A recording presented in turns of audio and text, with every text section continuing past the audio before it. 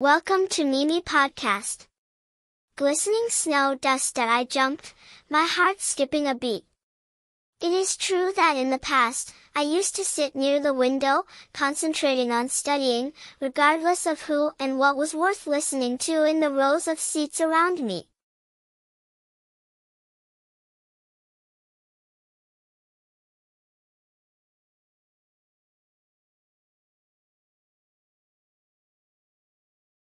I take this bus almost every night, but I didn't notice that there was a pretty girl like Cherry in the bus. It turned out that we had passed each other for a long time, and tonight we stopped to rest and say hello to each other. Luckily there were no passengers in the way tonight. Cherry looked me straight in the eye and smiled.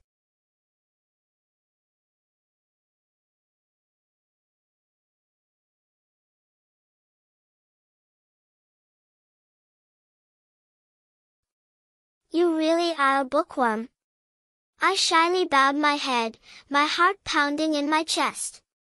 The bus had not yet arrived. Cherry told the driver to stop. Before I could react, she pulled my hand down. We walk on the sidewalk. The street is so deserted.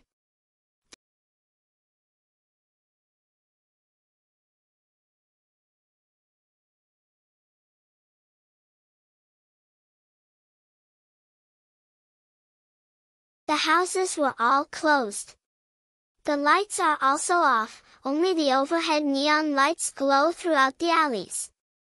Cherry smiled brightly and said, "Aren't you bored? Youth is not all about learning." I scratched my head. I have no other choice.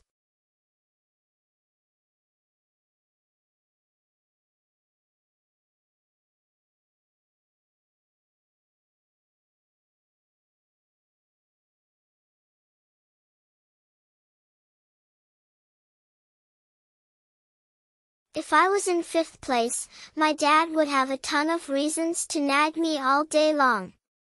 Cherry's eyes widened. "Your father is strict." "What about you? Looking at you, you seem to love life, nothing seems to bother you." "If I don't laugh, I will fall."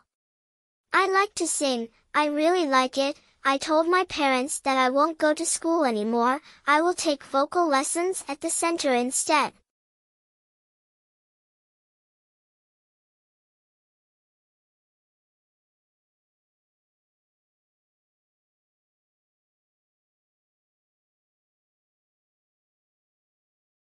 You know, my mom called me crazy.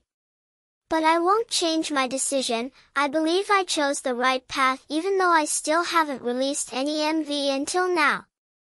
I like Cherry's bubbly, passionate personality, her defiance of everything to pursue her dreams. I look back at myself, aside from books, I'm hardly passionate about anything. Study hard and then lose your job. If you do business, you only need to know the math of addition, subtraction, multiplication, and division. Why do you need to learn integrals or derivatives? Every time I think about it, my head feels like it's going to explode.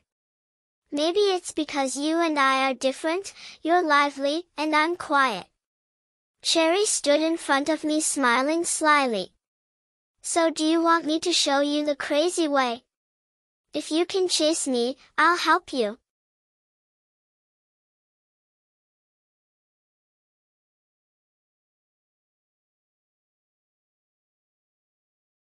Cherry started running. I was dumbfounded for a moment before I understood what she just said, and quickly ran after her. I can't keep up with Cherry. Halfway through, I stopped, hands on my knees, gasping for breath. Cherry came back, propped up on her hips. "Did you study to the point of stagnation of health?" We sat down in the middle of the road. There wasn't a single car passing by, so we were free to spread our arms and legs wide. The wind made her coat flap fly. I felt like snow dust was also flying up. Cherry looked up at the shimmering starlight and lowered her voice.